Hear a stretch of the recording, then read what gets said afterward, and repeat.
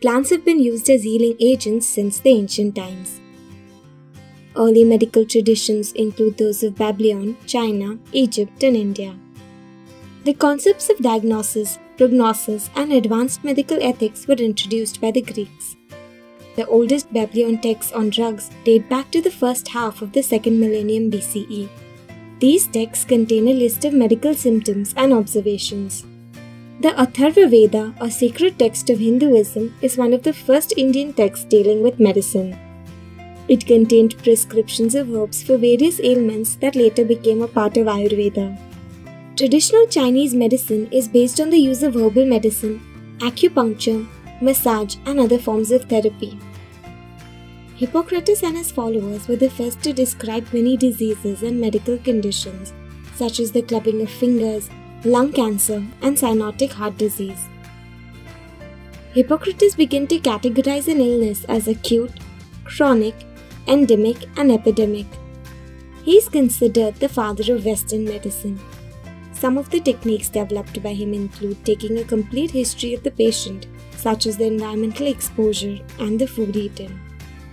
The Hippocratic Oath, still taken by the doctors up to today, was written in Greece in the 5th century BCE. Herophilus played a major role in setting the basic foundations for scientific study of anatomy and physiology.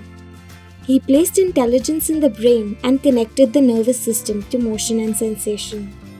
In the medieval age, surgical practices inherited from the ancient masters were improved and organized in the book The Practice of Surgery. Universities were set up in order to provide systematic training to physicians. Medication was revolutionized in the 19th century by the advances in chemistry and technology. The germ theory led to cures for many infectious diseases. Military doctors came up with better ways to deal with trauma. The practice of medicine changed in the face of rapid advances in science as well as new approaches by the physicians. Hospital doctors became much more systematic in the analysis of patient symptoms and diagnosis. Powerful techniques like anesthesia and antiseptic and aseptic operation theatres were developed. Effective cures were developed for certain endemic infectious diseases. Louis Pasteur was one of the most important founders of medical microbiology. He created the first vaccines for rabies and anthrax. He is known for inventing a method to treat milk and wine in order to prevent it from causing sickness. This process is called pasteurization. Medicine was heavily professionalized in the 20th century. In 1901, the ABO blood group system was discovered, and the mid-20th century was characterized by new biological treatments such as the antibiotics. These advancements, along with developments in chemistry, genetics, and lab technology such as the X-ray imaging, led to modern medicine. X-ray imaging was the first kind of medical imaging, and later ultrasonic imaging, CT scan, MR scanning, and other imaging methods were developed. With the introduction of open heart surgery, cardiac surgery was revolutionized.